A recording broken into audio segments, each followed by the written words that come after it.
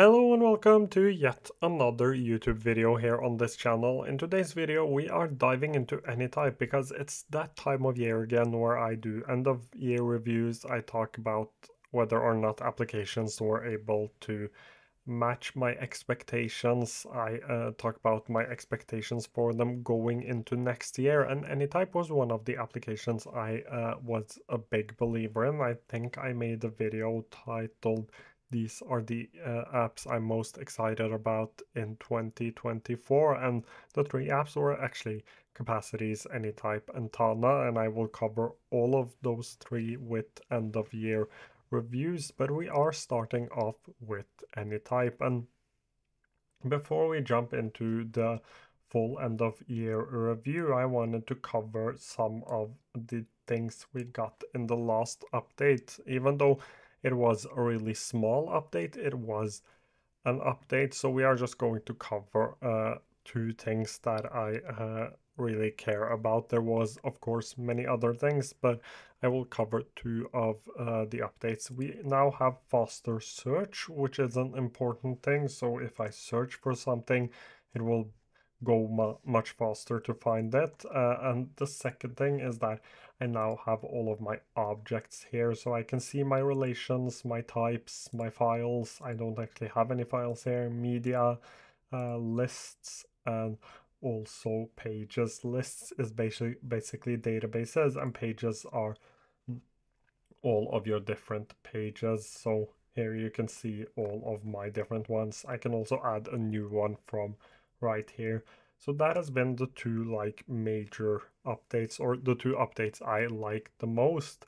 But that brings me to my point actually, and that is that for the last 5-6 months, I haven't seen any major new Anytype updates, and that is that isn't necessarily bad because I don't expect an application to deliver two huge updates in a year, but I expected more, and their roadmap actually expected more as well, at least last year.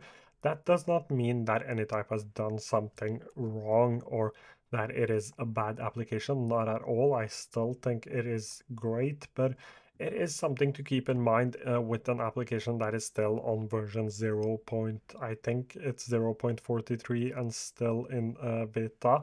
That the development on this has been slow, and it will probably continue to be slow because the thing they are building is quite complex. And that also brings me to another point, and that is this thing right here, which is their pricing plan, which they actually released this year. And that was the major release of Anytype, was this and what they call multiplayer mode, and they came together.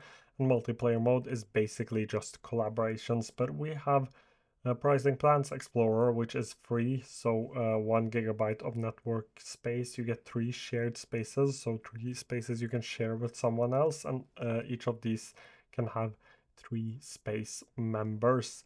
You can also get the builder plan, which is 99 per year. You get a unique name, 128 gigs of network space, 10 10 editors per shared space, 3 shared spaces, unlimited viewers per shared space. So here you can actually create a shared space, and you can have multiple people edit that shared space.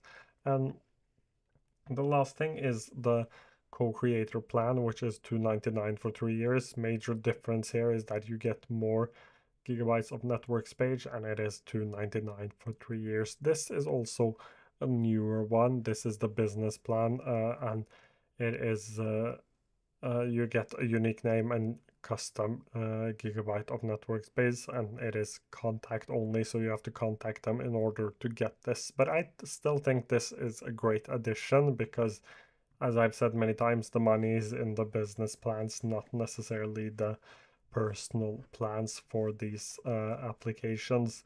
If we now jump back into Anytype, what we got was actually shared spaces and being able to use the shared spaces here. So I have one test share space with two members inside of it. So major difference here is that you can see the members. Apart from that, everything is quite similar, but you actually have the ability to add editors. I have another editor on this space, so I can collaborate inside of this, and that is Anytype's major selling point, is this collaboration inside of an application like this. So let me just jump back into my YouTube test space.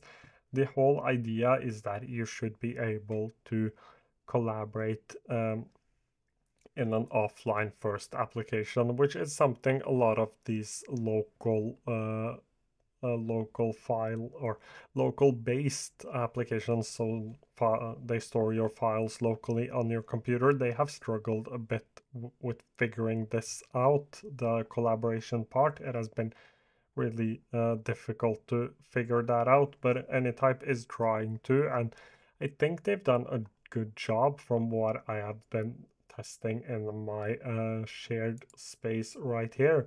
I've done a lot of testing and it is actually quite good. So I am happy with the release of multiplayer mode, and I think it is a great idea, and I think that it works quite well. With that, we also got like, I don't remember if this came at the same time. I think it came a little later, but we got the Any Experience Gallery, which is basically a way for you to add or to populate your Anytype when you're first starting out or when you're creating a new space. Instead of going in and actually creating it for yourself, you can use one of these already built template to do it. And I think that is really important because of the high learning curve to Anytype, that you can actually start off with a template. And for people in the PKM space, we actually have PKM. Templates. This is yet another PKM space, or you can actually go and search for Second Brain, and I think you will get the Zettelkasten system, so you have that as well. Or you could search for Para, and I think there will be a couple of Para workspaces here. So Para Lite, Para Encoder setup.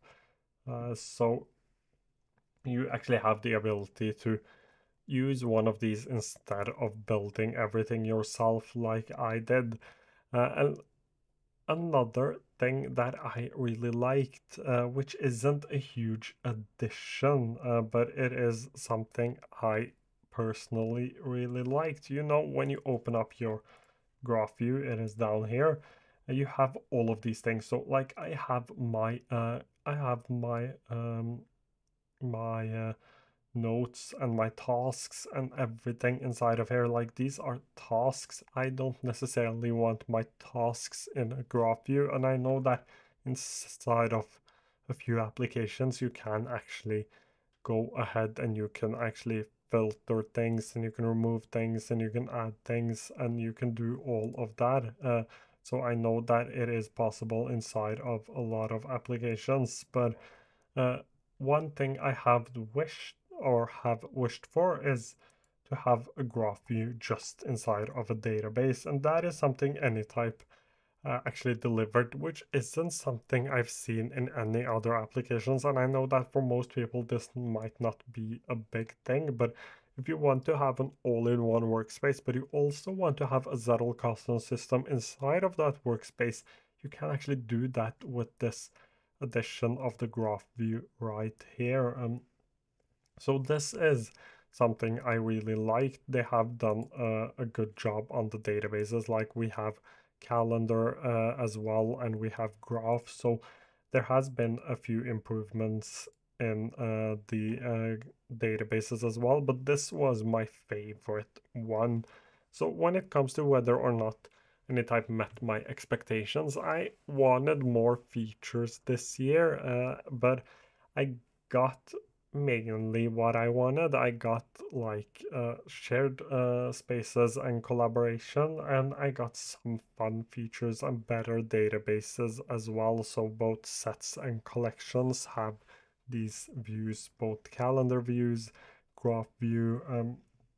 So I am really happy about that. When it comes to like what I want to see from Anytype next year, like until they release the shared spaces and probably a month, 2 or 3 later, we got a lot of new features. But after that, I feel like the development has been a little slow. So I would actually want them to add more features and to get more of the things from their roadmap into the application. So that is mainly the thing I've been thinking about. And I would also want like better onboarding inside of an application. Like onboarding isn't necessarily the thing you think about when you are starting to use an application, but this is so hard to learn. That I think it is really important with a good onboarding experience for this to become a mainstream application. So either through YouTube videos or tutorials or just inside of the application, having a better onboarding is really, really important for something like Anytype. But I think they are headed in the right direction.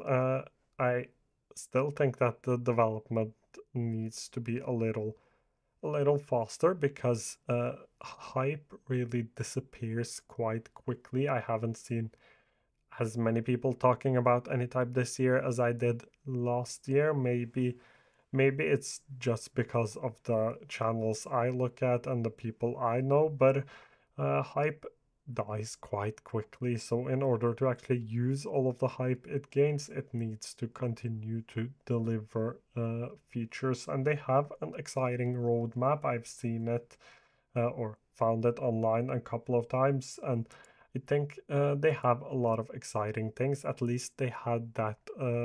They had it last year when I checked it, and I'm hoping that they can add some of those things. I'm also hoping for an even better mobile experience. So they added a mobile app, and the mobile app has actually been quite good. It has a lot of things that I really like. So I am quite happy with the mobile application. I think it is uh, quite good, but I still think it needs a few things to make it a bit more easy to use on the go. But it is like compared to something like Notion, the mobile application of Anytype is actually better. So that is the things I want to see going into next year. I am quite happy about Anytype, but I expected a little more. I think that's the conclusion.